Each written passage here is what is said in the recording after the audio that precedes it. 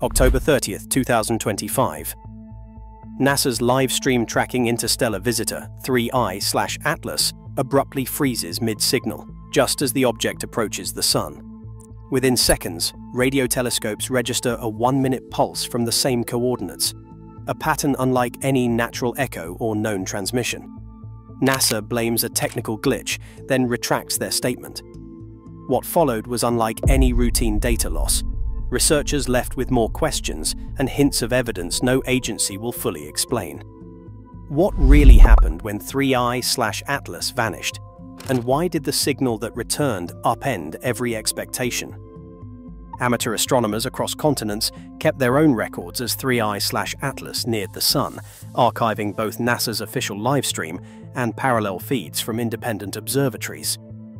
In the hours following the event, these enthusiasts began comparing the raw footage, searching for evidence of the widely reported blackout. The most cited anomaly, a 30-second freeze, appeared not on NASA's main channel, but on a handful of amateur YouTube streams. On the popular Voyager channel, the screen locked at 11:47 and 12 seconds UTC, overlay data frozen in place, then dissolved to a generic error message. User chat logs captured the confusion, with some viewers reporting a sudden silence, while others saw the feed continue without interruption. When the archived videos were reviewed, the freeze was confirmed in the Voyager stream, but not in the main NASA TV archive or in feeds aggregated by Skylive.tv. NASA's own public replay, posted later that day, showed continuous coverage through the perihelion window with no unexplained gaps. Data from the European Space Agency's delayed uploads revealed only routine scheduling pauses, unrelated to the moment in question. Other amateur streams, when checked against their original time-stamped files, displayed only minor buffering or local connection drops, common during high-traffic events. No central log or technical report has synchronized these incidents across platforms. Attempts to access original server logs or CDN records from YouTube and NASA TV have so far failed. These files remain outside public reach. NASA's brief statement, issued just after the event, attributed any interruption to a technical transmission error, but the statement was removed within hours. No official incident report or maintenance log has since been released, and requests for internal documentation are still pending. In the absence of forensic, time-synchronized evidence, the blackout remains a patchwork of conflicting reports. Some amateur astronomers maintain the freeze was global, while others point to isolated glitches amplified by the scale of public attention. The only verifiable time-bound outage appears in a single amateur stream, not in the official archives or across major observatory feeds. With no hard data confirming a coordinated blackout, the question lingers. Was this a case of deliberate interruption, or a technical hiccup magnified by coincidence? The reliability of what millions saw, or thought they saw, remains in doubt, leaving the visual record of 3I/Atlas's closest approach unresolved and open to interpretation. At 11:48 UTC, as the visual feed struggled to stabilize, a separate anomaly unfolded beyond the reach of optical telescopes. Global radio observatories, including LOFAR in Europe and CHIME in Canada, were already monitoring the sky for transient events. Within seconds of the disputed blackout, analysts at several independent facilities logged an unexpected radio pulse, brief, repeating, and centered on the coordinates where 3I/Atlas was last observed. The signal persisted just over a minute, repeating at regular intervals before fading below detection thresholds. The pulse's structure drew immediate attention. Unlike the erratic bursts typical of solar noise or cosmic ray interference, this event showed a pattern, a binary-like spacing, with each segment separated by a consistent interval. Frequency analysis revealed a subtle drift, not characteristic of known spacecraft telemetry or natural radio sources. No active probe or satellite was scheduled to transmit from that region, and the modulation failed to match any standard beacon or navigational signal used by space agencies. Amateur radio astronomers, using open-source receivers, uploaded their own logs to public forums. Their timestamps, while not perfectly synchronized, fell within a narrow window, suggesting a single, coherent event rather than random noise. Some specialists pointed out that the pulse's profile bore a passing resemblance to certain telemetry echoes, but the frequency shifts appeared intentional, not the result of Doppler effects or atmospheric distortion. Others cautioned that without raw, high-resolution data, such comparisons remain speculative. NASA's only public comment on the radio anomaly came in a terse update, labeling it unconfirmed interference. The wording left room for interpretation. Within hours, references to the event vanished from agency websites and partner observatory bulletins. No official spectrograms, filter bank files, or raw time series data were released for external review. In the absence of primary datasets, most of the technical analysis relied on screenshots, amateur logs, and secondhand summaries, none of which met the standards for reproducible scientific evidence. Independent analysts continued to debate the pulse's origin. Some argued for an unusual solar reflection, possibly scattered by charged particles near the Sun. Others suggested the possibility of a structured, non-terrestrial emission, though no consensus formed. What was clear, the radio event did not fit the signature of any known natural or artificial source routinely observed in that sector of the sky. In the days that followed, requests for access to observatory archives went unanswered, and several data repositories quietly restricted public downloads. The measurable, time-bound nature of the pulse left a record, fragmented, incomplete, and now largely inaccessible. For many, this unexplained signal deepened the uncertainty around 3I/Atlas, shifting the focus from what could be seen to what might have been heard. Within hours of the radio anomaly, access to NASA's raw telescope feeds and partner observatory data portals tightened abruptly. Public interfaces that had streamed near real-time imagery and telemetry began displaying a uniform message: offline for maintenance. The sudden restriction came under the agency's internal data protection notice, a protocol more commonly associated with planetary protection, biological contamination, or defense-related incidents. For those familiar with NASA's operational history, this level of lockdown is rare during open, high-profile events. The mechanics of the data protection notice are precise. Once triggered, it automatically revokes public and many internal credentials, freezing live access and archiving current data for review. According to historians of science, such measures echo past moments of uncertainty, like the Galileo probe's antenna failure in 1993, or the abrupt silence following the Mars observer's loss that same year. In those cases, communications blackouts were justified by technical crisis or national security, not by ambiguous scientific data. The 3I Atlas event, in contrast, was unfolding under the gaze of a global audience, with no declared emergency or clear technical breakdown. NASA's public explanation referenced a system synchronization update, a phrase that, while technically plausible, offered little clarity. The timing, directly after the disputed signal and data confusion, stood out to professionals and amateurs alike. Multiple research repositories, including those managed by partner agencies and independent university observatories, shifted to restricted mode within the same window. For many in the astronomy community, the speed and coordination of these actions suggested either a highly sensitive anomaly or a pre-programmed response from anomaly detection algorithms embedded in the data pipeline. This possibility, while unconfirmed, has precedent in the agency's protocols for rapid containment of unexpected or potentially hazardous findings. Historically, sudden data restrictions have followed events with clear defense implications or potential for public misinterpretation. During the Cold War, unanticipated satellite signals prompted immediate communication blackouts, only later explained after internal review. In the case of 3I Atlas, the absence of a detailed technical bulletin or incident report left an information vacuum. Researchers and citizen scientists found themselves locked out, unable to access even routine calibration files or observation logs. The administrative curtain fell with little warning, shifting the narrative from the search for answers to the struggle for access itself. Outside the reach of NASA's restricted feeds, telescopes in Chile and Japan continued to track 3I/Atlas as it receded from the Sun.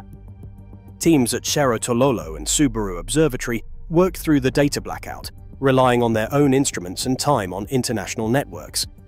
Their observations, though brief, introduced a new layer of complexity to the case. In the hours after the blackout, Chilean astronomers shared preliminary photometric readings over encrypted research channels. These data hinted at a surface brighter than expected for a typical cometary nucleus. Albedo measurements, an indicator of reflectivity, came in unusually high, with some readings suggesting values more consistent with metallic surfaces than with the dusty ice common to interstellar comets. Such results are rare, and the teams cautioned that calibration errors or stray sunlight could not be ruled out. Still, the numbers stood out, especially when compared to earlier observations from the same telescopes. Japanese orbital analysts, using Subaru's wide-field imaging, reported subtle but measurable deviations in the object's trajectory. Plotting the new coordinates against gravitational models, they found a persistent drift, small, but outside the margin of error. This deviation did not match the standard profile of outgassing, which often leaves visible jets or a shifting coma. Instead, the object's path appeared to bend gently, as if nudged by an unseen force. The analysts logged these findings in internal memos, noting the absence of any obvious natural explanation. Infrared readings, collected during the same window, added another puzzle. The object's thermal signature was lower than models predicted for its proximity to the Sun. Normally, a comet at that distance would register a warm surface, heated by solar radiation. Instead, the readings suggested a cooler exterior, closer to that of a shadowed asteroid or even a reflective metallic body. No peer-reviewed paper has confirmed these figures, but the raw numbers circulated quickly among astronomers before the data portals went private. Within days, both Chilean and Japanese repositories shifted to restricted access. The brief window of independent observation closed, leaving only fragments, albedo charts, trajectory plots, and scattered infrared data, shared quietly among researchers. These clues, though incomplete, challenged the standard comet narrative. For a brief moment, the global community glimpsed physical evidence that did not fit established models, raising questions that would soon fuel debate over the true nature of 3I/Atlas. Analysts across disciplines turned to the available data, weighing every anomaly against the standards of scientific evidence. For most planetary scientists, the first step is to model the forces that could account for the observed deviations: fragmentation, non-uniform outgassing, or rapid rotation. Calculations show that even minor jets of vapor can nudge a comet's path, producing measurable changes that mimic the effects of an external push. In the case of 3I/Atlas, the absence of visible outgassing complicates the picture, but not enough to rule out natural explanations. Fragmentation models, drawing on previous interstellar objects, suggest that a tumbling nucleus or sudden breakup could explain both the trajectory drift and the unusual reflectivity. The numbers support this. A small fragment, spinning rapidly, would scatter sunlight in ways that could register as metallic in preliminary readings. Yet, the debate does not end with natural models. The SETI community, well versed in the hunt for technosignatures, applies a higher bar for any claim of artificiality. Their protocols require not just a single anomaly, but a convergence of independent, reproducible evidence. Dr. Sophia Sheikh and colleagues emphasize that structured radio signals, surface reflectivity, and motion anomalies must each be verified through multiple instruments and cross-checked against known sources of interference. In their view, extraordinary claims demand extraordinary evidence, not just unusual data, but a chain of custody and analysis that withstands global scrutiny. Some independent researchers, outside the major agencies, argue that the combination of high reflectivity, non-gravitational acceleration, and the timing of the radio pulse hint at something engineered. They point to protocols developed for identifying technosignatures, where artificiality is only considered after every plausible natural cause is exhausted. However, no peer-reviewed analysis has yet met that threshold for 3I/Atlas. The burden of proof remains high, and most in the field caution against leaping to conclusions. As the scientific method demands, each new anomaly is tested, modeled, and if necessary, set aside until better data emerges. The debate over 3I/Atlas is shaped not just by what was observed, but by how the evidence is weighed, and by the discipline of skepticism that guides the search for the truly extraordinary. Several weeks after the initial blackout and radio pulse, a faint signal surfaced on the logs of independent receivers in both the United States and Europe. This time, the pulse was weaker, barely above the noise threshold, and its source appeared to drift slowly along a path just beyond Mars's orbit. The pattern, though fainter, echoed the earlier event. Brief, repeating, and structured at intervals that resisted easy explanation. Some radio technicians documented the pulse in their shift logs, noting that it did not match the signatures of known satellites, background pulsars, or solar emissions. The timing was precise, the intervals regular, yet the data was incomplete, too weak for definitive classification. Requests for the original receiver logs and calibration files began almost immediately. Amateur astronomers and independent analysts filed Freedom of Information Act petitions with NASA and partner agencies, seeking access to raw spectrograms and time-stamped archives from the night of the detection. As of late October, no official response or document release has been recorded. NASA's public repositories, which typically publish routine observation logs, listed only standard calibration entries for those dates. European observatories cited ongoing data review, while private facilities either declined comment or referred inquiries to their national science agencies. The absence of accessible records has sharpened the central mystery. Analysts disagree on the nature of the signal. Some attribute it to rare reflections from solar wind or the echo of a distant transmitter, while others point to the persistent interval spacing as evidence of a structured, possibly artificial source. Without the raw data, each interpretation remains provisional. The Freedom of Information Act requests remain pending, and the relevant logs, if they exist, are still out of public reach. For now, the only certainty is the gap itself, a weak, fleeting signal, followed by silence and a bureaucratic wall. The search for answers has shifted from the sky to the archives, raising new questions about transparency and the fate of unexplained data. In late 2025, NASA restricted access to all raw telescope feeds tracking 3I/Atlas within hours of the live feed blackout, an action typically reserved for defense or biohazard protocols. Independent observatories in Chile and Japan reported high albedo readings and slight orbital deviations, but no conclusive evidence has since been published in peer-reviewed journals. The original 1-minute radio pulse, logged by multiple global networks, was labeled unconfirmed interference and quietly withdrawn from public databases. Weeks later, a similar pattern was detected near Mars's orbit, but official sources have not confirmed any link to 3I/Atlas. Today, most relevant datasets remain classified or offline, and repeated Freedom of Information Act requests are pending. What happened when 3I/Atlas vanished remains unverified in the public record. The facts are clear.